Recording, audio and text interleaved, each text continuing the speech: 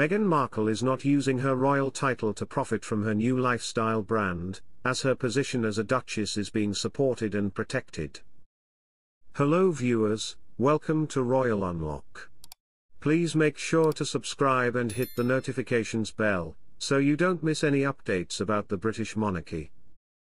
Last week, Meghan Markle revealed her new brand American Riviera Orchard. However, she is still facing backlash for using her royal title, the Duchess of Sussex.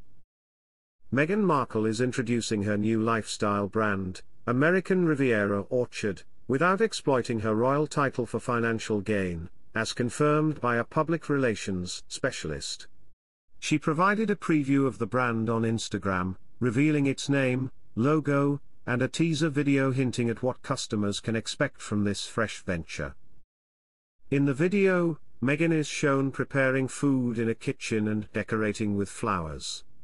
It is likely that Meghan will soon introduce a range of home products such as dishes and linens, along with items like jams, preserves, and recipe books. This follows a recent report about the filing of a trademark application for American Riviera Orchard at the beginning of last month. The Instagram account of the brand states that it is created by Meghan, the Duchess of Sussex, and invites visitors to sign up with their email on her upcoming website to receive information on products and availability.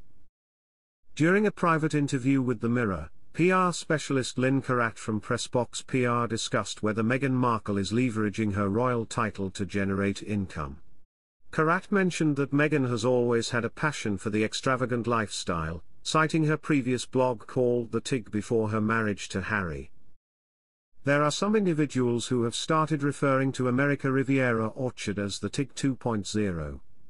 Fans of the royal family have pointed out that the company's logo resembles a royal crest.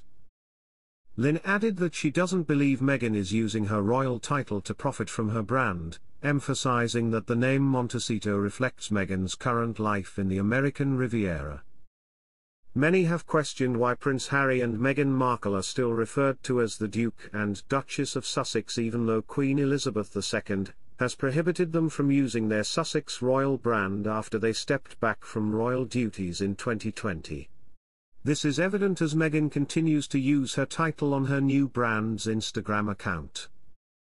Thanks for watching, please don't forget to subscribe. See you in our next video.